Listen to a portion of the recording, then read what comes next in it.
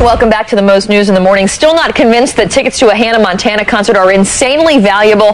Then take a look at this. It is dads in drag doing it all for their daughters. It was part of a radio station promotion in Detroit. They wanted to get their hands on the coveted concert tickets, so they had to dress as Hannah Montana. The dancing was just a warm-up for the real competition, as they called it the drag race. You can hear the little girls shrieking in the background, cheering their dads on. Looks like we got a clear winner there. Nice swigs, by the way. The winner will be handing over the tickets to the daughter. Even better is that they have to go then, with her daughter. So what do you think the daughter whose dad took the nosedive right off the starting line said to her dad after that? How could you do this to me, Dad? I really wanted to go to that concert. That's a pretty good invitation.